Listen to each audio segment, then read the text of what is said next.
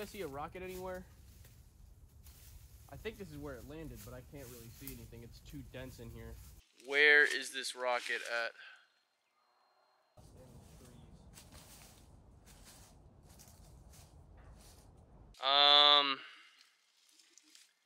I think we might have lost it, guys.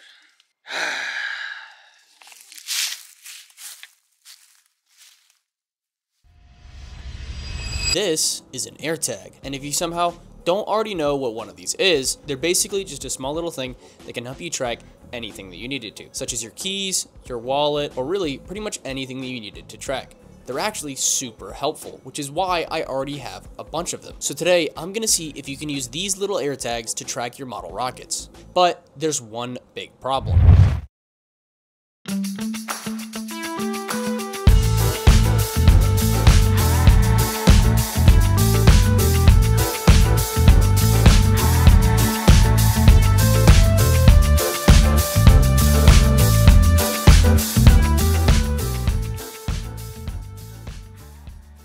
So I've been building and launching model rockets for a couple of months now, and there's only one problem that I've been running into consistently. And that problem, as you can probably already tell if you've watched any of my other videos, is that I lose them. A lot. It might be a lost cause. The little rocket that could went way too far. Well, I think it's in the trees again. I can't lie to you guys. I see zero signs of this rocket. Usually, I just accept it and move on to the next build. But there was one rocket that I built that took me so long to make, and when I lost it, that was the moment that I decided I needed to change something. But you guys haven't even seen this video yet. So if you're patient, you can see it in an upcoming video. But when I started looking for solutions online, I realized that I just didn't have that kind of money yet. $200 for what? It just makes a lot of noise. So I decided to see if I could build something for myself with stuff that I already had. And that is exactly where the AirTag comes in. They're small, lightweight, and I already own a few of them. So in theory, they should be absolutely perfect for the job. So I pulled up my CAD software and I started designing. After we'd finished the design, I went online to get it printed. And with that, I wanted to say thank you to PCBWay for sponsoring today's video. And speaking of them, if you somehow don't know who or what PCBWay is, let me lay it out for you. PCBWay obviously makes and manufactures PCBs. And if you don't know what a PCB is, they're these little things. But PCBWay is way more than just a PCB manufacturer. They're basically a one-stop shop for turning any idea that you have into a real physical part. While I personally use them for 3D printing parts of my projects with filaments that I don't usually have the money for,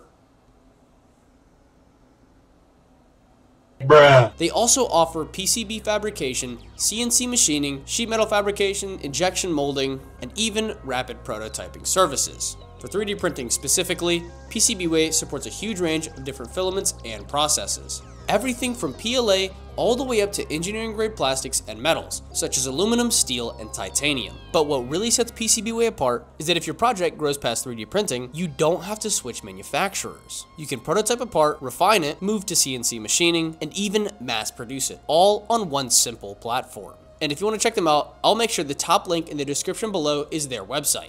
And once again, thank you to PCBWay for supporting me and my projects, and with that, back to the video. One of the main reasons that I wanted to get my parts from PCBWay was because I wanted to see how good polycarbonate was compared to something like PLA, but I didn't want to have to buy an entire roll for just one part. After I got my parts back from PCBWay, I started building the rocket that it would be flying on.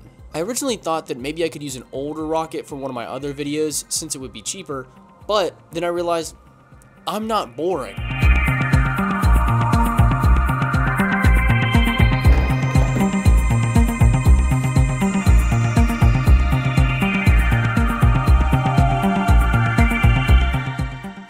I actually bought 2 rocket kits for this video because when I did my calculations on the sizing of the AirTag, I somehow didn't even get it right. So whenever the first rocket kit came in, I tested it with just the AirTag and that wouldn't even fit. So I had to go in person this time to buy another one to make sure I got the fitting correct. While I was waiting for my parts to come in from PCBWay, I decided to print my own in PLA to test my designs and see how they would fit. And that was just to see if this idea was even possible in the first place. So I went out to a field on apparently a very windy day. And it was very windy. And I tested the design with an AirTag and my phone.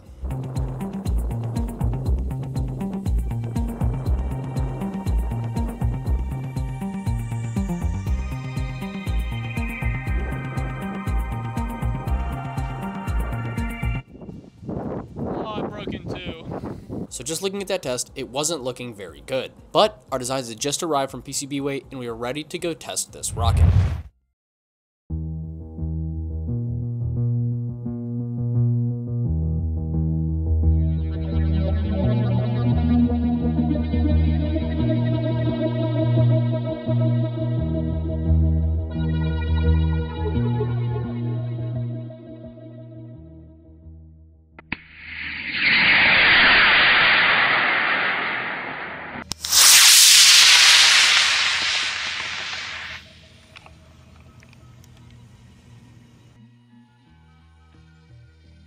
Ooh, that parachute popped really high. Okay, so it just landed. Now we're gonna see if we can actually go find it. Since it says where it was, so I don't really know if we're gonna be able to find it. AirTag not reachable. We're like 150 feet away. So taking a look back at the footage, did our AirTag system actually work? No. Not even close. But the reason it didn't work is actually pretty simple. So let's take a look at what I said earlier in the video. If you can use these little AirTags to track your model rockets. But there's one big problem. That one big problem is how AirTags actually work. When you're thinking of tracking something precisely, you're probably thinking of something called GPS, or Global Positioning System, which uses satellites to give you accurate location data. But AirTags don't use GPS. Instead, they use Apple's Find My network, which essentially is just a mesh system. An AirTag can only report its data when it's connected to a nearby iPhone. So if there aren't any iPhones nearby, like say in the middle of a launch field, you're not going to get back any useful tracking data. That's why we barely got any updates while we were out there, even when we were standing right beside the rocket. So essentially, AirTags are really good for tracking everyday stuff that you lose all the time. But for rockets are a different story.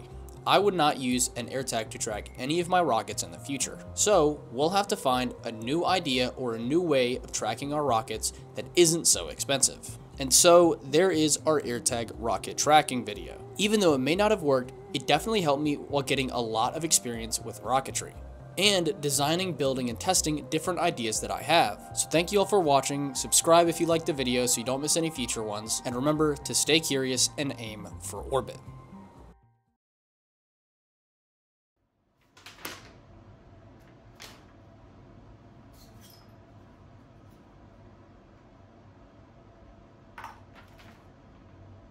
Oh.